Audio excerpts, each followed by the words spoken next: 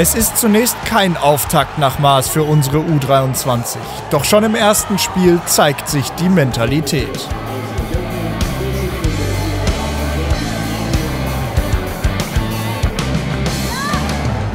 Ferrei, Raschel und eine unglaubliche Parade von Luca Umbehauen führen den BVB zum Auftaktsieg.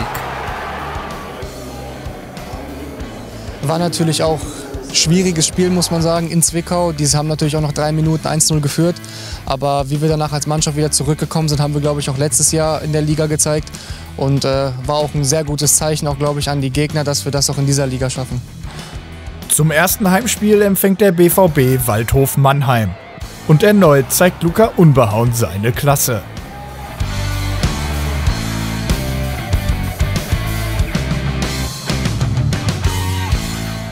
Klasse ist auch das 1:0 von Marco Pasalic, ein echtes Tor des Monats.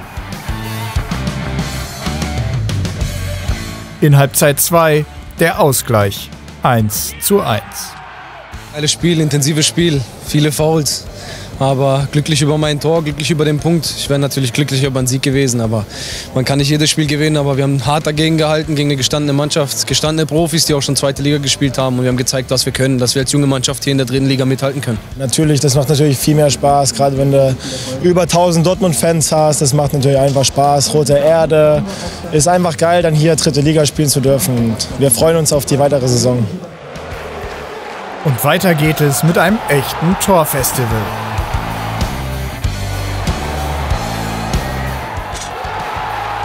Durch Tore von Pasalic, Bornemann, Taschi, Tatz und Makrekis gewinnt der BVB 5:2 im Breisgau und übernimmt für eine Nacht die Tabellenführung.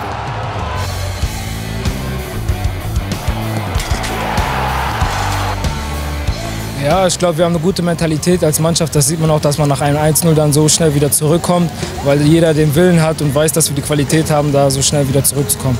Ich kann es nicht lassen. Ich bin überglücklich über mein Tor, aber glücklicher über den Sieg, den wir eingefahren haben. Hier 5:2 ist Wahnsinn.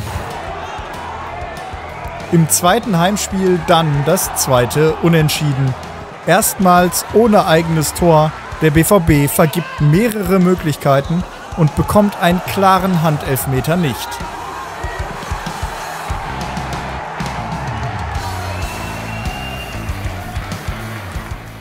Er bleibt aber auch erstmals ohne Gegentor. Am Ende ein 0:0 gegen Saarbrücken.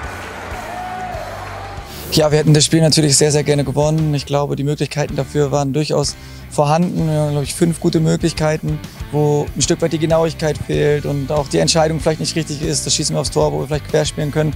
Haben eine große Möglichkeit allerdings auch zugelassen, den Luca dann auch überragend hält. Aber insgesamt denke ich, jetzt nehmen wir den Punkt mit. Hätten das Spiel, wie gesagt, sehr, sehr gerne gewonnen. Aber wir haben einfach den Ball nicht ins Tor bekommen und deswegen müssen wir heute damit leben. An der Bremer Brücke in Osnabrück läuft dann alles in die falsche Richtung. Ein früher individueller Fehler führt zum Rückstand. Nach Foul an Richmond Taschi gibt es dann Elfmeter. Tobi Raschel vergibt die große Chance zum Ausgleich. Und nachdem Tatz in Halbzeit 2 doch ausgleichen kann, kontern die Niedersachsen mit einem strammen Fernschuss.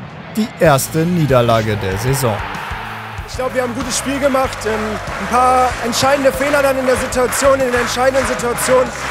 Aber ich glaube, der VfL hat auch ein gutes Spiel gemacht. Und ja, jetzt müssen wir aufstehen, jetzt müssen wir aus den Fehlern lernen. 4 Tage später haben sie daraus gelernt. Nach einer überzeugenden Leistung steht ein 4:1 gegen den MSV Duisburg. Der erste Heimsieg, ein insgesamt starker Saisonstart. So darf es gerne weitergehen.